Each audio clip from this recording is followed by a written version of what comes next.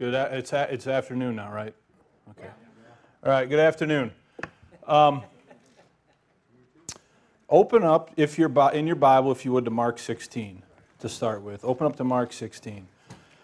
So, I didn't know for sure that I was going to be doing this until late in the evening on Sunday. So I did not have time to put together any kind of a organized PowerPoint presentation.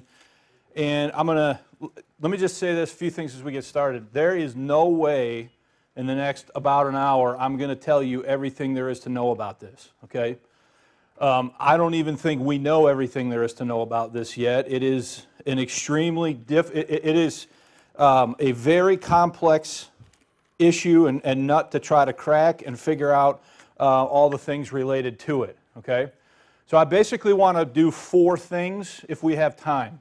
The first thing I want to do is I want to kind of explain why we're having this meeting and how we came to know some things about Codex Sinaiticus and why we're having this discussion at all. I want to share with you just a little bit about the research process that we've used. And when I say we, I mean myself and Dave Reed primarily, in accumulating this information and going through it. Then I kind of want to give you, if we have time, maybe 3 or 4 points to consider about the Codex itself. And then at the end, I'll sort of direct you to where you could go for further information and study if you wanted to know more about this topic, okay? But I want to start in Mark 16. So I have in front of me a Schofield Reference Bible, and I have a footnote in my Schofield Reference Bible on Mark 16, verse 9. So if you have a Bible, probably all don't have Schofield Bibles. How many of you have a footnote in your Bible, even if it's a King James Bible, on Mark chapter 16, verse 9, directing you to the margin or the footnote in some way? How many of you have a note like that? Okay, let me just read you mine. Mine says, the passage from verse 9 to the end is not found in the two most ancient manuscripts, the Sinaitic and the Vatican, and others have it with partial omissions and variations, okay? So what this note is doing is it is suggesting to you or calling into question whether or not Mark chapter 16, verses 9 through 20 should really be in the Bible, okay? And they're doing that based on what authority? Let me read it to you again. Pay close attention to what they say. The passage from verse 9 to the end is not found in the two most ancient manuscripts. Why are they saying you should question whether or not those verses should be there? They're saying it based upon the authority of, first of all, how many manuscripts? 2. It doesn't matter. There are thousands of others that have the verses in them, okay? And the reason these two are particularly important, they say, the two most ancient what? Manuscripts. So they're saying that the reason why Mark 16, 9 through 20 should not be in the Bible is because the two oldest manuscripts that we have don't have those verses in them, okay? So they're calling that into question. Now, I know most of you here are aware of that already, okay? So I have in front of me, I brought with me a bunch of stuff, but two of the things I brought with me, this is my copy of the Textus Receptus, okay? This is the Greek text that the King James Bible was translated from. Those of you that have been through the school and manuscript evidence, you know this, right? Okay? But I also brought with me this is an 1882 first American printing of the Westcott and Hort Greek text in America, okay? This contains in it an introduction by Philip Schaff. In the introduction, he talks about the process that they used, and he spends a lot of time talking about the two most ancient witnesses, the Sinaitic Codex and the Codex that's in the possession of the Vatican, okay? So I'm not going to like read to you out of these Greek things and stuff like that. I just kind of brought them for you as visuals. So why should we not trust this text, the text of the Reformation? Because we now have older manuscripts that this new text and so-called improved text is now what? Is now based on, right? So this Westcott and Hort text, this is an American printing from what they printed in Britain in 1881. This does not have, or this calls into question, Mark 16, okay? And it's saying that we shouldn't really have these verses. They're not really Scripture. They shouldn't really be considered in the Bible because they're simply not in the two what? Oldest and best. Now, come with me if you would to Matthew 5. come over to Matthew chapter 5. This is a verse that I'm sure most of you know. It's used a lot when discussing the Bible issue. Matthew chapter 5, look at verse 22. Matthew chapter 5, verse 22. It says, "But I say unto you that whosoever is angry with his brother without a cause shall be in danger of the judgment, and whosoever shall say unto his brother, Raca, shall be in danger of the council, but whosoever shall say, Thou fool, shall be in danger of hellfire." Now, in that verse, what phrase is missing from the modern versions? Without a cause. Why do they leave it out? They leave it out because it's not in this what? It's not in this Westcott and Hort Greek text. It's not in the critical text, right? It's not there, right? Well, why is it not there? It's not there because it is not found in one codex. There is only one textual witness in the entire world that leaves that phrase out, and it's Codex Sinaiticus. So just because it's old, just because it's perceived to be old or believed to be old, means that if it differs from the received text, if it differs from the traditional text, therefore we should what? Even Codex Vaticanus has that phrase in it. So they are making a textual decision based upon the witness of only one what? Only one authority, okay? So this highlights something that I hope you'll at least get, and that is that they are not consistent in how they apply and use their own so-called rules of textual criticism, okay? And that is something that you just sort of need to be aware of. So let me talk to you first about what we're doing here and how we became aware of it. Some of you might know that at my assembly I've been doing a very lengthy study related to inspiration and preservation. And at the end of March, well, April 2nd, April 3rd, my wife went in for surgery. And that was the week I had spring break, so I don't have to work from school. And in March, I saw an advertisement on Facebook for this book right here. It's called Neither Oldest Nor Best, How the Foundational Manuscripts of the Modern Bible Translations Are Unreliable. So I saw this book advertised on the internet in late March. I knew my wife was going to be having surgery, and I said, I'm going to buy that book and I'm going to read it while she's recovering. So the book came, the day of the surgery came, we sat down and I started reading. She went into surgery, and while she was recovering and stuff, I started reading it. I had it done in about 2 days. I was completely shocked by what the guy was saying in the book. He was saying that Codex Sinaiticus, one of the two so-called oldest and best, was not really an old, ancient 4th century codex, but was a creation of the 19th century, written by a guy named Constantine Simonides in the year 1839 to 1840 as an intended gift for the Tsar of Russia. Okay? Now, I went to Bible college. I took classes. I was taught the critical theory in Bible college. I was taught manuscript evidence through Grace School of Bible, and this is an idea that I had never encountered in any of that. Not in Bible college, obviously not in Grace School of Bible. The idea that Codex Sinaiticus is not old, and not only is it not old, but that it is essentially a 19th century forgery, is an idea that I had never considered. And I thought this guy, I'm like, yeah, right. And as I'm reading it, I almost wanted to disbelieve it. And as I read all through here, and he talks about the internal evidence, the forensic evidence, he goes through all the different reasons for why you might want to think that it isn't old.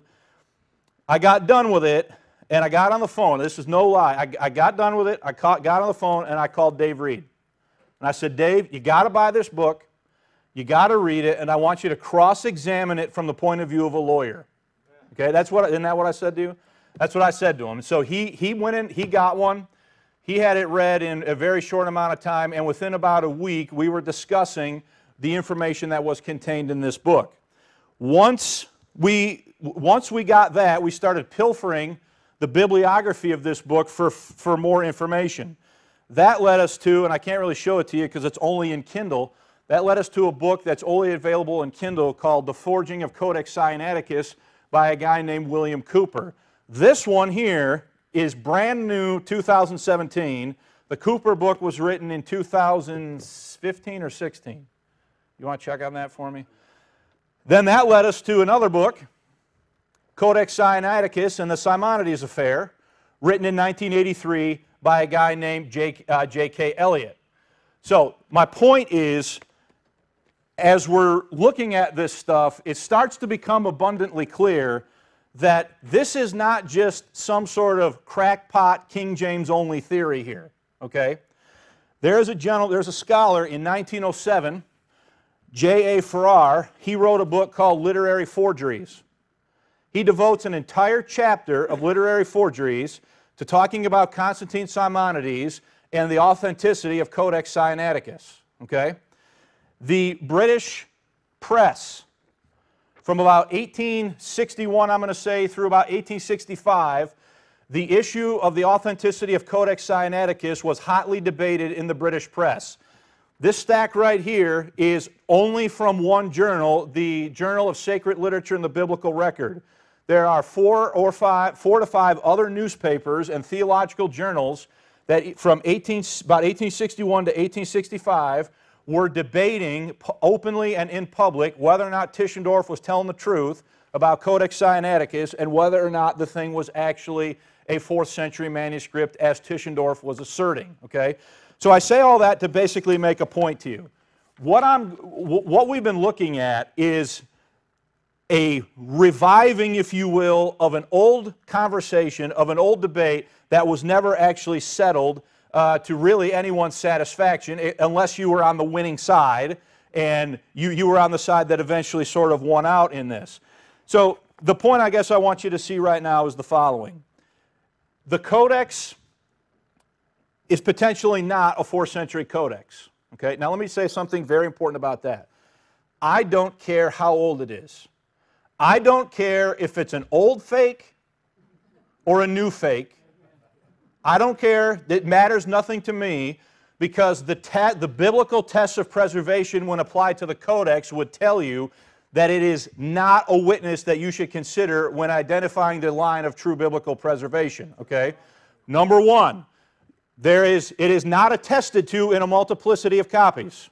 That would agree with it. Number two, it was not available. It wasn't even known until 1844. Okay? Number three, it was not in use by Bible-believing people throughout the history of the dispensation of grace. So let's just get that off the table right now. I don't care whether it was old fake or a new fake. I've never trusted it and never placed my faith in it to help me establish where the Scriptures are, because it fails the test of preservation from the Bible. Is everybody clear on that? Okay. That being said, if it is a 19th century creation, if it was created by Constantine Simonides in 1839, 1840, then that would be absolutely catastrophic to the entire critical text theory of the New Testament. Okay?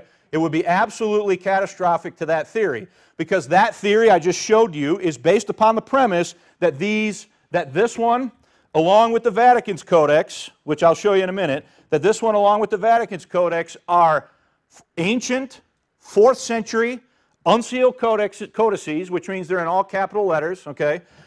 Some even go so far as to say that these two codices were produced in the same scriptorium at the behest of Emperor Constantine, who ordered 50 Bibles to be produced for the church in Constantinople. That is the standard conventional wisdom, and that is why they are suggesting in your marginal notes and so forth, and why they are making all of these changes, because of the two so-called oldest and best.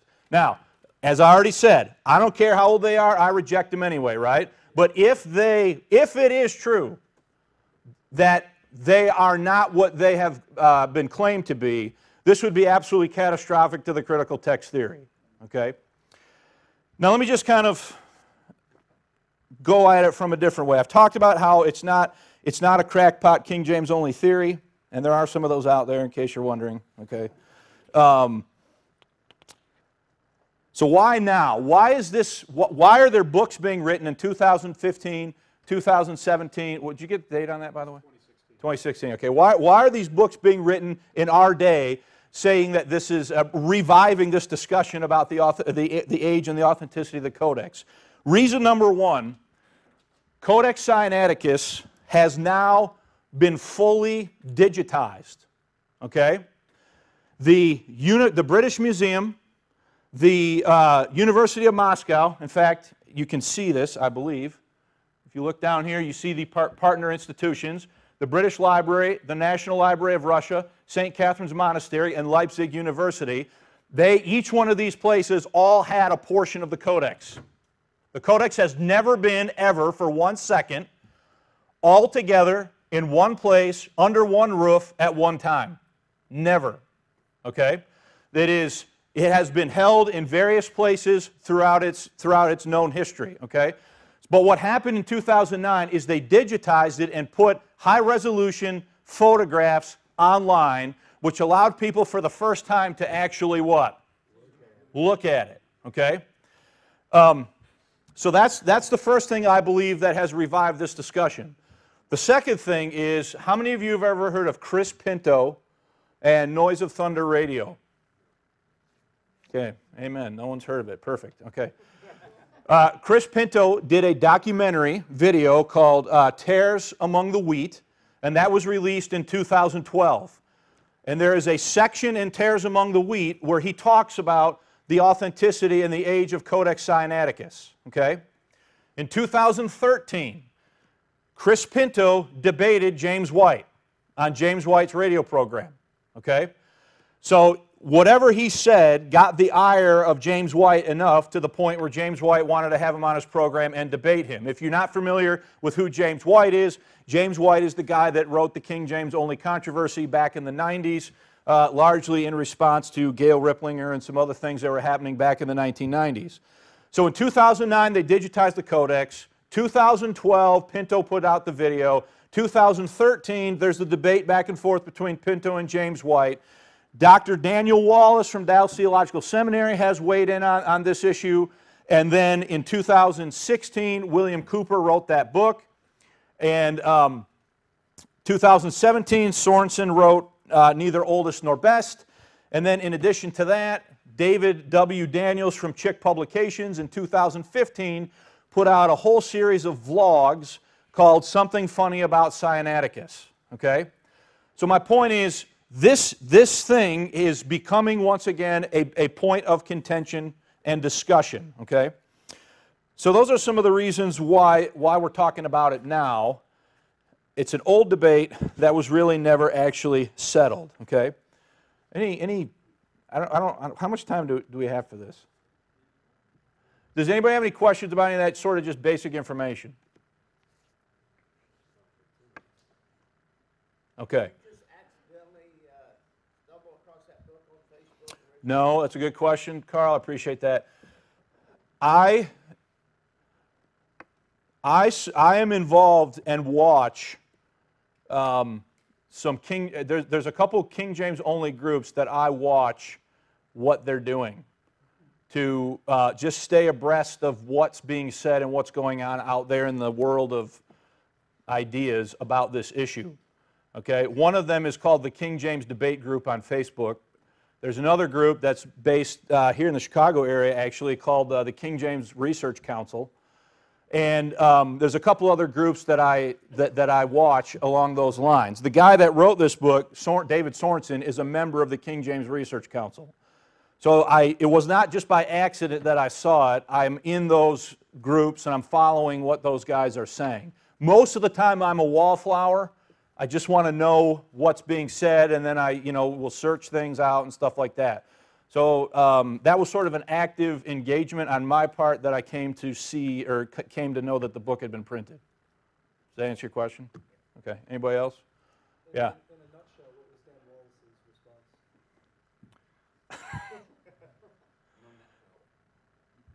Basically the standard party line. He didn't.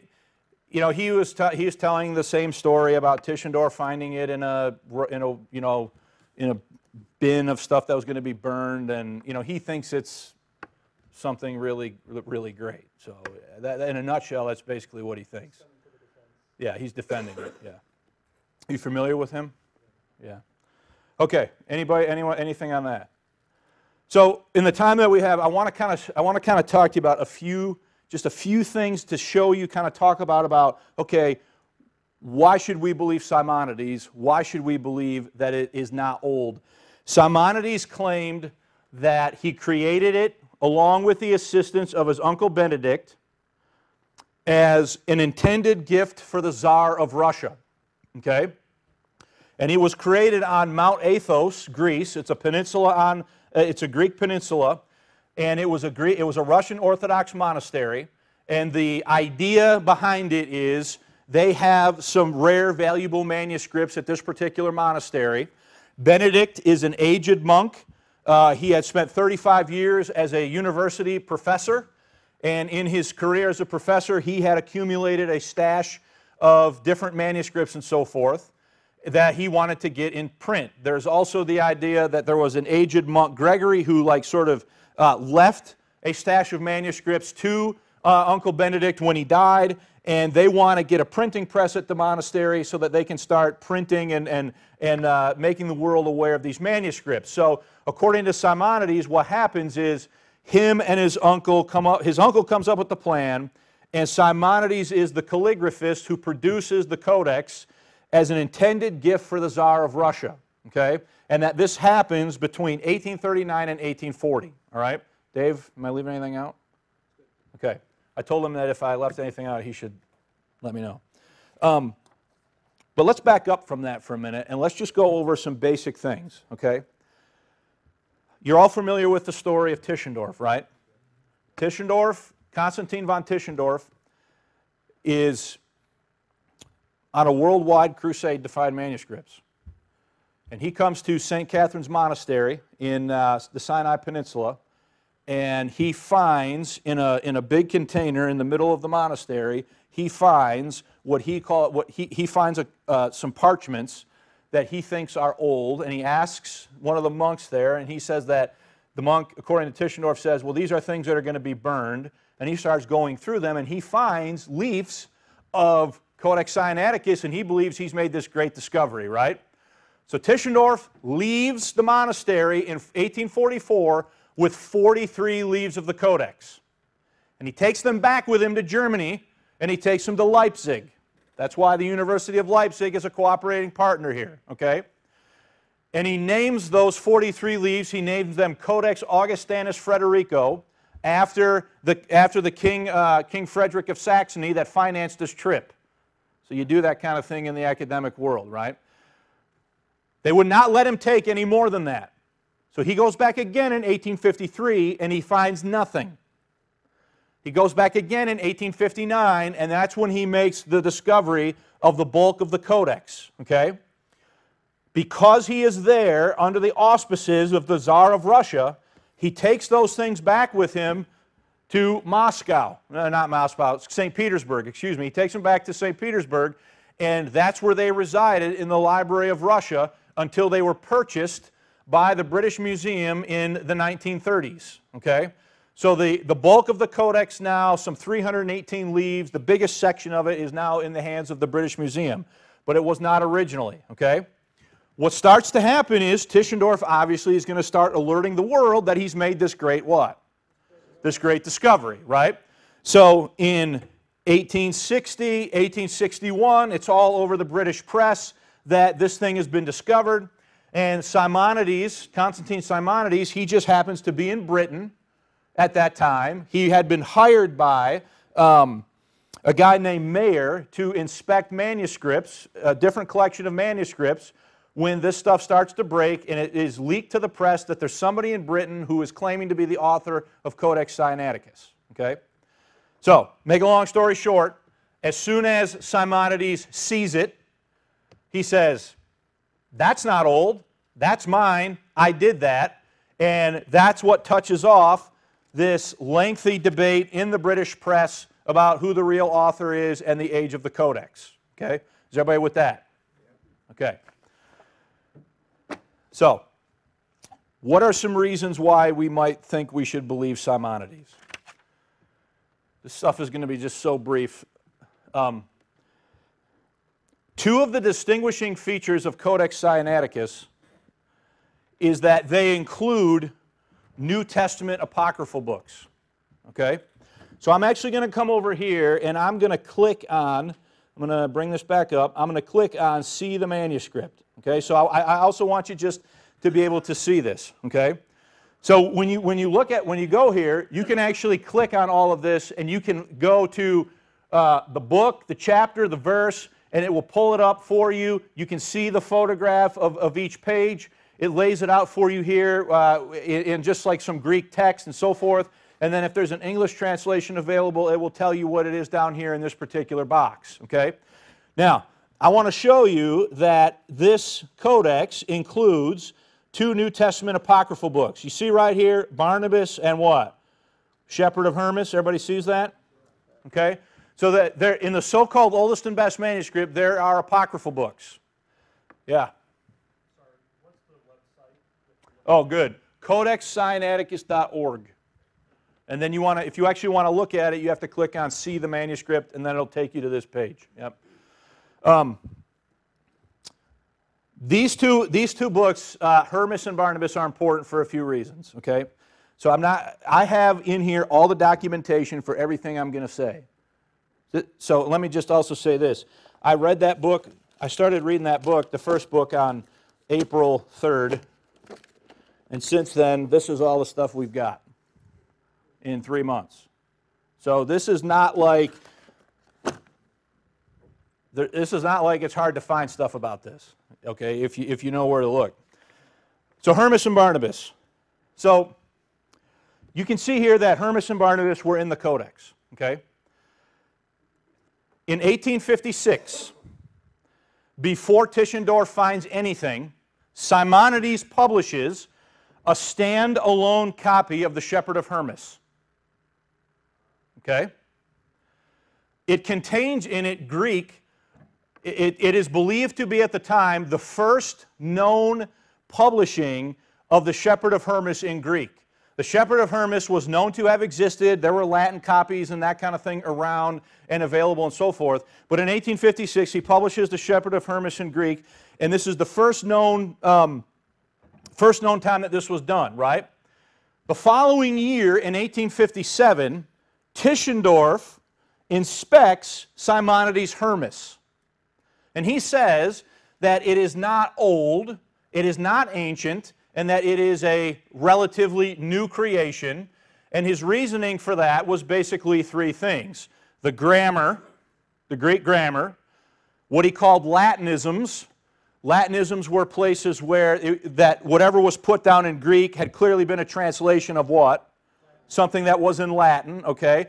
And so Tischendorf makes a big deal that this cannot be an original copy of Hermas and not an ancient copy of Hermas for these various reasons, okay? Now, Tischendorf, when he finds the Codex at St. Catherine's Monastery, where's my stuff on Tischendorf? When he finds the Codex at St. Catherine's Monastery in 1859, what's in it? Hermas. Guess what? The Hermas that is in Codex Sinaiticus is virtually identical to the one that Simonides published in 1856 that Tischendorf has already said is not old. Does everybody see the problem? So now he's got to reverse course on what he had already said about the Hermas that Simonides had published in 1856. Is everybody with that? Okay. Now again, I got all the documentation here. What's fascinating here is Tischendorf wrote, if I can find it quick, I'll read it to you. He wrote a book about his discovery. And let me ask you a question. Let's say you found it. The first place I would go would probably be like Romans or Ephesians. Okay? But this is his testimony. He says the following quote. So I'm quoting, this is from Tischendorf's When Were the Gospels Written? An Argument of Constantine von Tischendorf with a narrative of the discovery of the Sinaitic manuscript. Page 35, he says, there by myself, so he's by himself in his sleeping chamber with the Codex the first night he's got it. Okay? There by myself I could give way to the transport of joy which I felt. I knew I held in my hand the most precious biblical treasure in existence, a document whose age and importance exceeded all of the manuscripts which I had ever examined during the 20-year study of the subject. I cannot now, I confess, recall all the emotions which I felt in that exciting moment with such a diamond in my possession. though my lamp was dim and the night cold, I sat down at once to transcribe the epistle of Barnabas. I read that to you because it tells you what Tischendorf is concerned about. He's got this thing, and where does he go first? He goes right there. Okay, now, so that leads me into Barnabas then. Dave, should I say anything else about Hermas? I mean, it's pretty much, okay. Now, when we get to Barnabas, though, things get real interesting, and I do need to share some of this with you. So I just got to find the right stuff. Now, so has Tischendorf already claimed Hermas to be a fake? In 1864, a British scholar named Donaldson put out a piece called A Critical History of Christian Literature and Doctrine. And Donaldson in 1864 now is calling to the reader's attention the fact that there is an agreement between the Greek published by Simonides for the Shepherd of Hermas and the Greek for the Shepherd of Hermas, that's where? In the Codex. So scholars of the day are realizing that Tischendorf has a what? Has a problem, right? So I'm not making this up. These guys at the time, some were realizing at the time that there's a problem in all of this for Tischendorf, okay? So this was from 1864. The next decade, in 1874, Donaldson puts out a second piece on the Apostolic Fathers in which he expands his treatment of the Shepherd of Hermas, but also includes comments about the Epistle of Barnabas and making some statements about something might be funny about it, okay? So, sorry, all I have is just piles of stuff. That was in 1874 that he did that. In 1876, now let's back up for a minute. What started happening in 1870?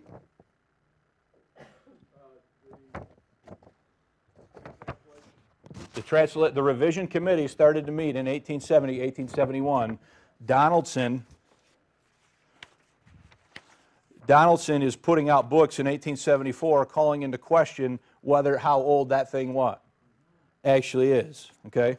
Dave, do you remember why a Saturday review is important? Okay, I don't either, so I'm going to skip it. So, the Athenaeum Journal, 1876, has a review in it of an edition of the Apostolic Fathers that had been written by somebody else. Not Donaldson, somebody else. So these guys are reviewing an edition of the Epistle of Barnabas that had been written by somebody else, not Donaldson. And they decide at the very end that they're going to start ripping on Donaldson. Okay? Now this is where this gets just really interesting. Okay? I'm going to read this to you. This is the kind of stuff they do. The editors are puzzled by an assertion in Donaldson's Apostolic Fathers on which we are able to throw some light. Dr. Donaldson mentions an edition of the Epistle of Barnabas printed by Simonides, okay, and containing the text as found in the Sinaitic Codex, but bearing a date of 1843. So does everybody see what's going on here? Donaldson says Simonides already published the Epistle of Barnabas also in 1843. And that the Simonides edition of the Epistle of Barnabas is virtually the same as the Barnabas that is found in Codex Sinaiticus. Now I know some of you are already glazed over, you're like, okay, but try to hang with me here, right? Now, think about that. 1843, he does Barnabas. 1856, he does Hermas. When the Codex is found, what's in it? Both Barnabas and Hermas. The Hermas and Barnabas found in the Codex are virtually identical to the standalone copies that have already been published by Constantine Simonides. And who's the one claiming to have written the Codex? Simonides. At what point does it become impossible for that to be explainable in any other way other than Simonides had access to information and readings that nobody else had at the time that he said he had them? You following that? Hopefully you are. I'm getting worried. Okay. But back to this, back to the Athenaeum, okay? Oh, I missed this important spot. Okay, so. But bearing a date of 1843 in the place of publication, Smyrna. The editors put out a query of the date 1843. The date given notwithstanding, it is apparent improbability is given correctly, and the addition of Barnabas is one of the most curious in the many fabrications that Simonides devised. So they accuse Simonides of fabricating the 1843 Barnabas. Is everybody with that? Okay. But they don't stop there.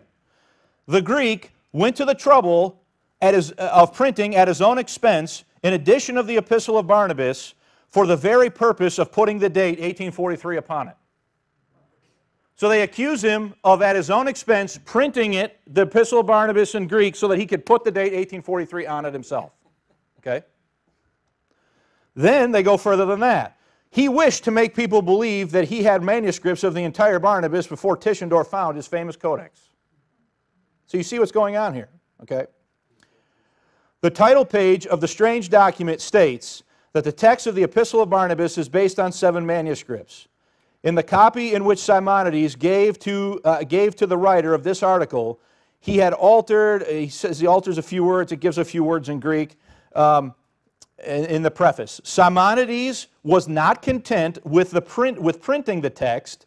He produced an attestation of its genuineness, a date of in his edition of a newspaper of Smyrna published in 1843, containing a long review of the work. You notice that it didn't tell you the name of the newspaper. So they're saying he printed it and put 1843 on it. He did it at his own expense. He fabricated a newspaper article from 1843 claiming that he actually reviewing the Barnabas and proving that he actually wrote it in 1843, and they made that up too. Okay? Is everybody with that? The paper and the print of the newspaper looked uncommonly fresh, and on subsequent inquiries at Smyrna, it was found that no such newspaper had ever existed, and that the printer whose name appeared at the bottom of it was also entirely unknown. They didn't tell you the name of the paper. The name of the paper was Star of the East.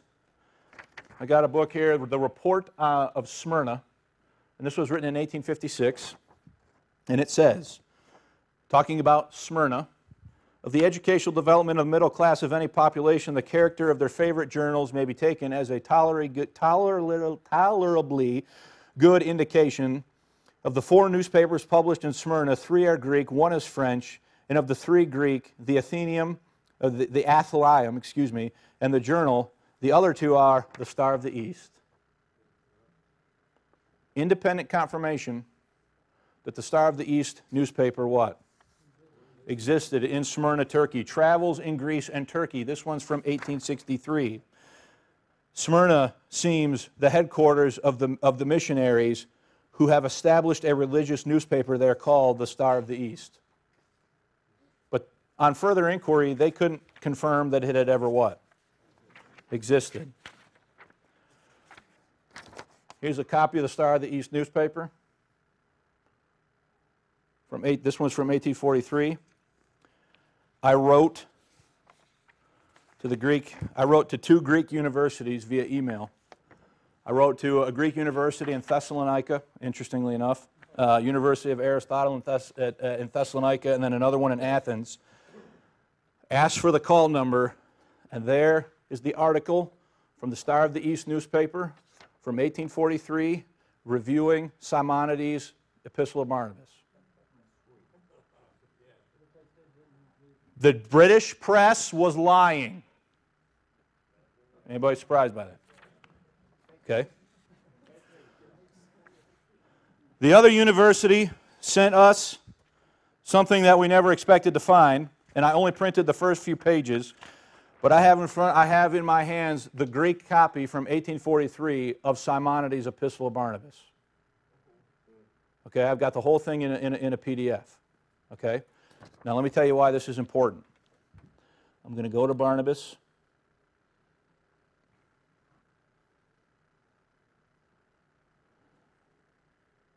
I'm go to chapter 2 or 3, I can't remember which.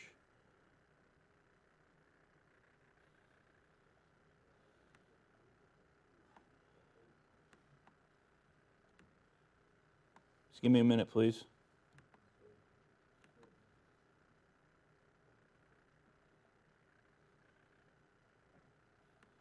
Dave, do you remember a page where there was handwritten notes on it? Oh, that's a good point. Yes, thank you for reminding me of that. So the other thing you need to know here is this. Among other things, but this is one thing.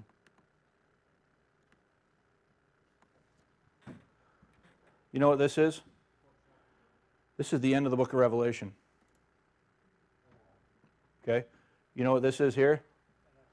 This is the beginning of the Epistle of Barnabas. They are on the same sheet, on the same leaf, and the Epistle of Barnabas was part of the original Codex of Sinaiticus. It was not added later. Okay? Now the one thing I could spend a lot of time monkeying around trying to find it is examples of marginal notes. Okay? So I'm just going to tell you about it, and if later on I could probably show it for you, but here's why this is important, okay? In Sinaiticus, this is the main text of Barnabas, okay? Let me just go to one more. I don't like not being able to show you this. I don't like for you to take my word for stuff because then I'm like some of these other clowns that are out there. And I don't want to do that. But I also don't want to... Oh, there's one. Okay. Whew. This thing's a little bit touchy. Do you see right there that there is a marginal note right there? Okay? So, if you take the base text of Barnabas found in Codex Sinaiticus and you add the marginal corrections,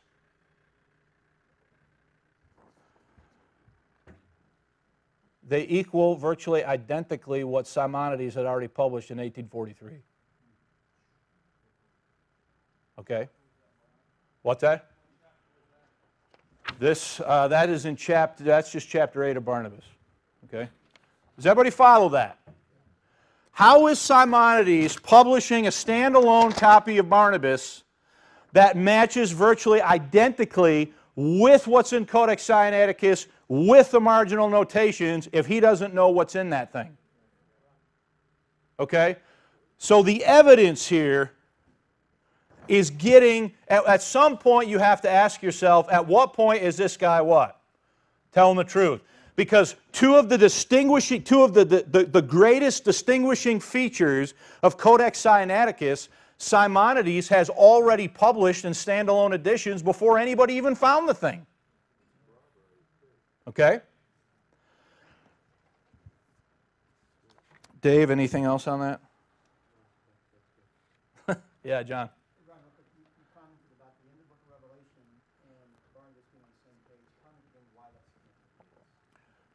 Again, that's significant because it means that whoever created it did not add it later. They joined it hard to the end of the book of Revelation. So they were insinuating, whether they believed it or not, they were at least insinuating that it was equal to, in terms of Scripture, with the book of Revelation. Yeah, okay? If I could add one thing. Yep. What it does is they can't say the Barnabas of Sinaiticus was added later. It was with the original. Yeah. And since it matches the 1843 version, how do you get around that? Yep. So the reason I'm spending all the time talking about this is because these are, you read these books, you read Sorensen and you read Cooper and you listen to the vlogs that David W. Daniels did, and they are full of conspiracy theories. Okay? The Jesuits are doing this, and they're hiding under every rock, and they're doing all this stuff, right? And so what happens is, by the time they get to a debate with James White, all James White is doing is ripping on them for all their dumb conspiracy theories, and he never deals with what's really important and what the real facts are. What's really important factually is this stuff. I don't care how it happened. The reality is that it's there, and you got to figure out a way that you're going to what? Explain that it's there. So to convolute it in all of that stuff, allows people to avoid the bulk of the point. Okay? Now, okay, yeah, well, my wife says we need to eat dinner, so I don't know. Okay. Do you want? Are we still on board with? I mean, I know this is like coming up with like a truck and just dumping stuff on you. But I want to go back to something else then. So I told you already that there is no known provenance of this manuscript before the year 1844. Okay? When Tischendorf finds the first part at St. Catherine's Monastery. So this is from a book called Traveling Through Sinai, I believe. And it has accounts and descriptions of people that had been to St. Catherine's Monastery and what they found in the library. Okay? So this first one is from a guy named William Turner. And it's from 1815. Okay? He says the following. To my inquiries after manuscripts in the library, the priests answered that they had only 3 Bibles. Okay? And I took their word for it the more readily as Pokey, I don't know how else to say his name, states that there are no rare manuscripts. So this guy's saying this in 1815, and he's referring to a guy named Pokey. Okay? So, did some research. I found a description of the East and other countries, volume the 5th, Observations on Egypt, written by a guy named Pokey in the 1740s, 100 years before Tischendorf finds anything. Okay? This guy has got drawings of the monastery. He's got maps of the topography. He's got all of this stuff that he includes in here. But the part I want to read to you is on page 153 when he talks about pilgrims at the convent. This is a very important point, folks. Okay? When pilgrims arrive at the convent, let's just stop there. What does that tell you about St. Catherine's Monastery? St. Catherine's Monastery is a pilgrimage site, which means that through much of church history, religious pilgrims are going where? To St. Catherine's. And they're coming and going out of St. Catherine's, right? So if there's this great, wonderful uncial codex that's hiding somewhere, are there people moving through there that might have possibly seen it before 1844? Okay? So he says here, when pilgrims arrive at the convent, a cloier or lay brother is appointed to attend to them, to prepare their provisions in a place apart, which is served in their chamber, and they are shown all the chapels and offices of the convent. The library. So are they given tours of it? Are they going through the library? Okay? They are shown all the chapels and offices of the convent. The library where there are a few manuscripts, but I saw none that were rare. So there's a guy, he's there, in the 1740s, says he finds nothing what? This guy Turner in 1815, he says, he asks how many Bibles they have, he says they have how many? 3, and he says there's nothing what? There's nothing rare.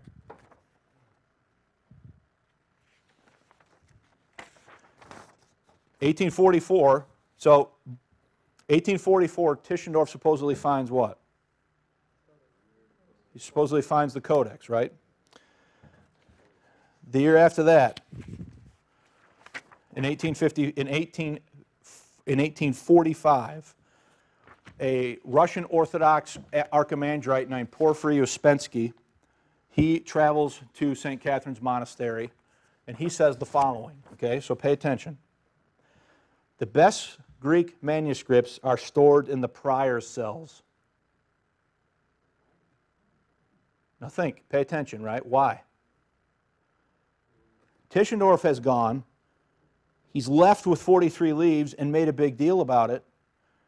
So now the monks take their best manuscripts and they do what? They hide them away. Okay? Now I'm going to go on. The best Greek manuscripts are stored in the prior cells. There are only 4 of them. In 1815, there were how many? 3. Now in 1845, there's how many? There are 4 of them, and they are very precious for their antiquity, rarity, and handwriting features, their content, their elegance, and the beautiful faces of the saints, and the entertaining drawings and paintings. Now listen to this. The first manuscript containing the Old Testament, which is incomplete, and the entire New Testament with the epistle of St. Barnabas and the book of Hermas. What's he describing? He's describing Codex Sinaiticus with the epistle of Hermas, okay, was written on the finest white parchment in 4 columns on a long, wide sheet. Letters of the manuscript reveal, and he goes into talking about that, but 4 columns on a long, wide sheet. Notice that he said on fine white what?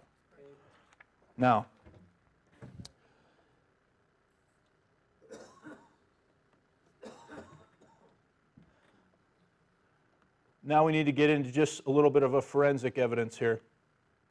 Okay?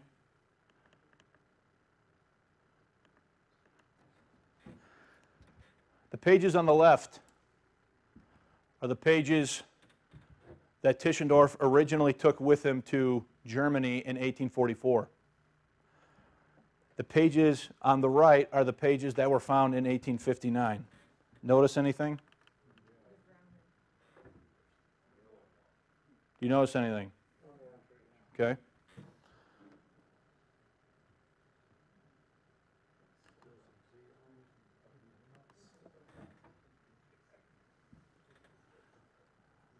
This image here is a composite photo, and you can see it better on this one, unfortunately, but this image here is a composite photo of every leaf in the Codex. Do you notice anything? Do you notice that there, if you count these up, guess how many light ones there are? About 44, 43. Okay? How is it that the pages that he originally took with him to Germany don't match the color of the pages that he took with him to Moscow in 1859? Someone yellowed or darkened these pages. If you don't believe that, I will read to you, and I'm sure by now, hopefully you, I have 2 testimonies here. One from New Testament Textual Criticism written by a guy named J.A. McLaren, and this was written in, I believe, 1913, describes the snow white vellum that Codex Sinaiticus was written on even in the year 1913. It totally depends on which part of the Codex you saw, what color you think the pages are, okay? Now, let me show you this. This is a contiguous page. So if I take a book and I just open it like this page is this color and this page is that color. Right here on the same page. Okay? I mean, you can go on and on here. Just all these examples here of contiguous pages not matching. Now, I'm going to stop on this one because I can use it to make another point. Maybe not. So, this thing, are there pilgrims coming and going out of St. Catherine's for hundreds of years? Does anybody notice any great unsealed codex in the library before 1844? There's testimony across centuries and decades of information about there only being 3 Bibles. When the Bible shows up, there's all this goofiness about it being divided into pieces, about the pages not matching, all this stuff. You've got Simonides claiming that Tischendorf must have darkened the Codex because it didn't look the way that it was supposed to look. You have just all these things going on regarding to its age. And again, that's pretty much all I want to say about that. I wanted to cover Hermas and Barnabas because I think those are the real big smoking guns. I wanted you to see some of the forensic evidence. It's going to take me too long to find it, but there are examples of where the scribe wrote around wormholes. So in other words, the wormhole was already in the parchment when the scribe put the writing on it. Okay? There's just tons of these sorts of things. Okay? So the last thing I want to talk to you about before I make a concluding point is I want to talk to you about why it's not best. So let's say Simonides is a liar. Let's say he's deceived everybody. Let's say it is old. Just because it's old, does that mean you should trust it? Okay? So I'm going to go to, where's Ezra? What is it, 1 Chronicles, the one where they skip from, 1 Chronicles,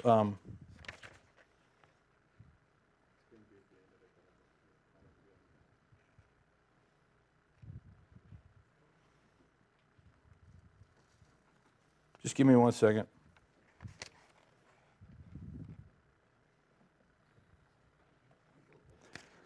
I can't find it in my notes. So I'll just tell you about it. In the Old Testament, the scribe is copying, and he gets to 1 Chronicles. I found it, 19:17. Good. You'll notice 1 Chronicles is in here twice, but that's not a problem. It's the best. It's in here twice. But 2 Chronicles isn't in here at all. So I want 1 Chronicles 19, and I want verse 17.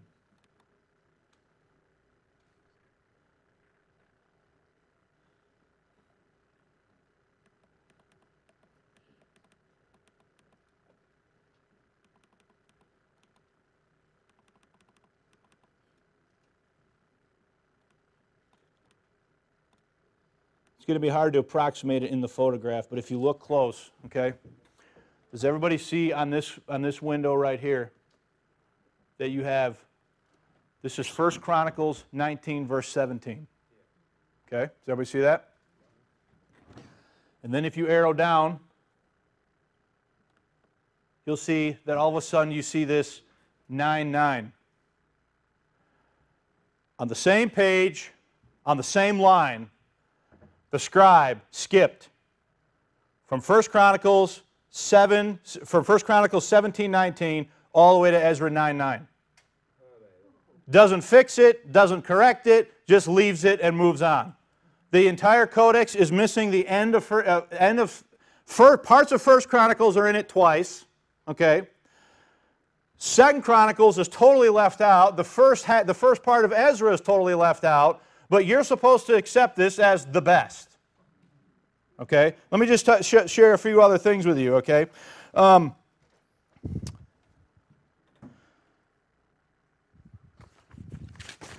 can also do this by choirs. So I just want to find one page. I just need to make one point. I'm going to go to choir 46. If you follow along on your computer, I see some of you are doing that. I want folia 1, and I want the recto side, which is the front side.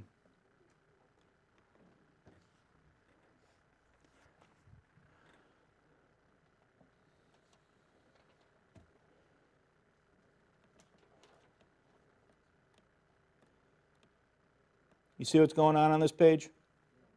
You see all this overwriting right here? There's overwriting. You see how the rest of it is faded? Okay? Go to choir 36. What time is it? 5 o'clock. All right. Choir 36, folia 8, verso.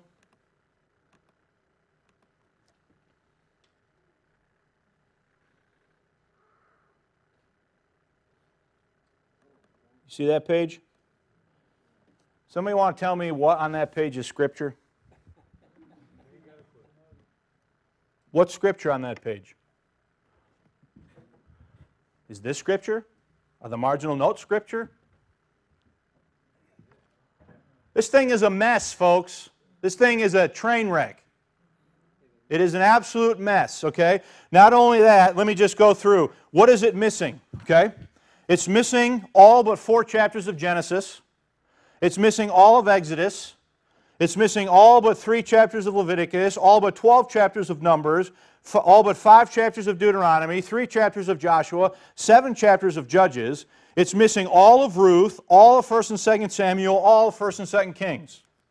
It has parts of Chronicles twice. It's missing the first 8 chapters of Ezra. It's missing all of Lamentations after chapter 22, verse 20. It's missing all of Ezekiel, all of Daniel, all of Hosea, all of Amos, and all of Micah. It's missing 11 entire books and most of 6 more. A whole quarter of the Bible is missing from Codex Sinaiticus. Okay? Yeah, but what does it have in it? It's got Barnabas. It's got Hermas. For those of you that are into your Old Testament Apocrypha, it's got Tobit. It's got Judith. It's got 1st and 4th Maccabees. It's got Wisdom of Solomon. It's got Sirach. It's the best. There are 73,000 corrections. That averages 30 corrections per page. And it is the most corrected manuscript known to exist in history. But we should trust it to take without a cause out of Matthew 5:22. Okay? So I've pretty much have accomplished generally what I wanted to do. Let me just say a few things. This is going to be an ongoing thing. Dave and I have discussed it, and everything that I've ever looked at from a more of a historical point of view, I've never encountered anything that's been like this. This has really been a real ride looking at this stuff. Okay. I just want to end with directing you to a few resources and then allowing maybe just a couple questions. I don't know if you have questions or not, but you could get neither oldest nor best. You could get the Kindle book. Okay. You could look at David. You could search Chick Publications in YouTube and find David Daniels' vlog series on something funny about Sinaiticus. Okay. And then I've put together at our assembly. I taught in Sunday school. I finished it 2 days ago, Sunday. I've got a six-part study that I've called A Tale of Two Constantines, Rethinking Codex Sinaiticus.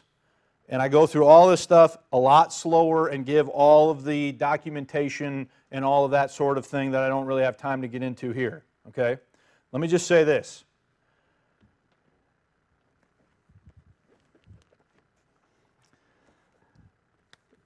You know how Reagan had a foreign policy statement where he said, trust but verify? Where I'm at with most King James, pro-King James literature, is I'm in the category of verify then trust. Okay? Because this book and all the other books, in my opinion, have serious problems and things that you don't want to just accept this stuff uncritically. You need to think through it and you need to check out what's going on and that they're actually telling you the truth. Okay? And I would say that for almost all of the stuff that I've read on this topic. Okay? But the resources are out there. I would obviously say you should start with my stuff. But I guess I'm a little bit biased. But it's there if you want to know more about it, okay? Now let me just end with this. We didn't even get to talk about Vaticanus. You also need to know that in 2015, all of Codex Vaticanus has been digitized. Before 2015, virtually no one in nearly 160 years of textual criticism had ever actually saw Codex Vaticanus with their own eyes. They were working off of facsimile reprints and never actually examined the thing themselves. The same thing with Codex Sinaiticus. Yet, Westcott and Hort, they want you to believe that on the basis of these two witnesses, they have the authority to change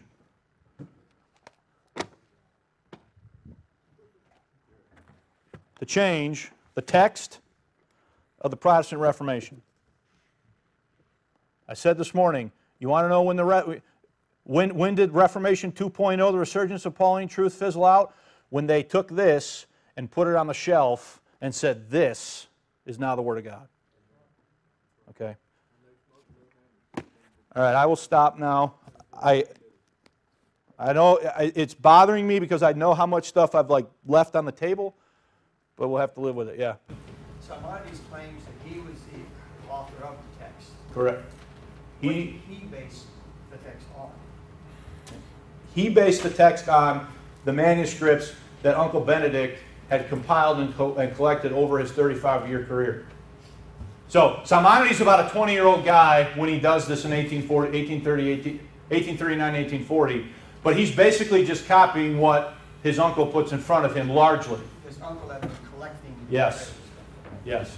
And that's one of the reasons, James White and those guys, they will say, well, you know, Simonides, he's only 19 or 20. There's no way he could have done it. And they'll say, well, there's no way he could have done the whole thing in, about a year, from 1839 to 1840. But they'll believe that Tischendorf, when he takes the thing from the monastery and brings it to Cairo, that he can copy the whole thing in 3 months. And they'll believe that.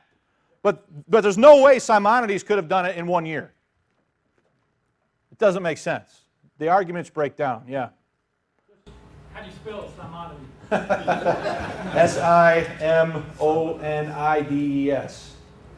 Like Simonides. Like, yeah. You have a comment? Do I know you? No. Oh. What language is the Sinaitic, his Old Testament in? And did, we already kind of referred to it, did Westcott and Hort ever see the original Sinaitic manuscript? Question number 1. What language is the Old Testament in? Codex Vaticanus, it is in Greek. Codex Sinaiticus, it is in Greek. Now you better let that do some trips in your head. I thought that translations were not capable of expressing the inspired Word of God.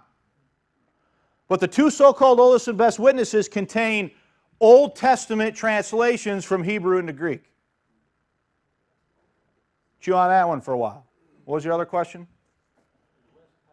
Oh. Westcott and Hort never saw either codex a day in their life. All they saw were facsimile reprints that had been prepared by Tischendorf. And the only reason anybody thinks it's old, Codex Sinaiticus is old, is because of the paleography is the science of handwriting, because Tischendorf said it was and everybody believed him. That's it. It has never been tested. They have never done a forensic test. They've never done a forensic analysis on the age of the parchment, the pigments in the inks. Any of that stuff has never been conducted on Codex Sinaiticus. The British Museum had a test scheduled for 2015 and they canceled it. My personal belief that they're scared to death about what a forensic test of that codex is going to turn up. Okay? Yes? You said the critics were giving Simonides a hard time about the 1843 date. Yep. That he wrote this manuscript back then. Were there no contemporaneous witnesses that he could produce that showed in that time frame that he had produced that in 1843? That somebody was ready? Yeah, the two witnesses that he produced are the actual printing of it and then the newspaper article. The newspaper, but were there no people there that were able to? I don't know the answer to that right now. Do you remember reading anything about that? Are you asking about Barnabas or the Sinaiticus itself? He wrote, what was it, Barnabas in 43, right? Published, yeah. Yeah, published. So we have the newspaper article. It just seems to me like if he published that somebody would have read it. Somebody in public would have consumed it. Yeah, what I would just say about that is it's pretty clear. I mean, the way that people have tried to get around this is Barnabas is so close to Sinaiticus, they have to somehow make it later. But the newspaper clearly exists, and the article exists. So I don't know what better proof there could be than that. With a secular source saying, "Hey, we need to announce as news that Simonides published this." So there's nobody that we know of that could have said anything about it. But I will add to that. That's not all we have. Just 1 minute there. I'm not going to be able to find it now, but I have 3 other catalog listings of other books listing different printings of the Epistle of Barnabas, all noting an 1843 printing by Simonides. So there is extra, I don't want to say extra biblical, that's not the right word, but there's extra witness outside of those guys to say that acknowledging that there was an edition printed in 1843 by Simonides. That the critics ignored. Yes. Yeah. Wasn't there another man that verified that came to Simonides? There was another man that came to Simonides. In the British press, there's another guy named Kallinikos who comes to Simonides' defense and saying he was there, saying that he saw him do it, and all of that. And then, of course, what do they say about him? What he got out of person. What do they say about him? They say he's what? That he's lying, that he's a fraud, and all that sort of thing. So, it's amazing how I can actually find this stuff. A collation of Athos codices, the shepherd, no, that's not the one I want. Never mind, I just spoke too soon. I have here, it's Brandon, right? I have in my possession 2 catalogs of here they are right here. A catalog of manuscripts on Mount Athos prepared by the Greek scholar Spyridon Lampros that note the existence of Kallinikos, the existence of Simonides, and the existence of Uncle Benedict, all being on Mount Athos in 1839, 1840. Okay, so again, there is extra proof for that too, right? I don't want to. I do appreciate your patience on this stuff. Are there any other questions? Bryan, have you had contact with Sorensen and any feedback? So I have had direct contact with Chris Pinto. I've corresponded with Chris Pinto. I've corresponded with Stephen Avery, who is an associate of David Daniels. I have not had direct contact with Sorensen. And then I've also corresponded with the university, the research librarians at the 2 universities in Greece. What is their response?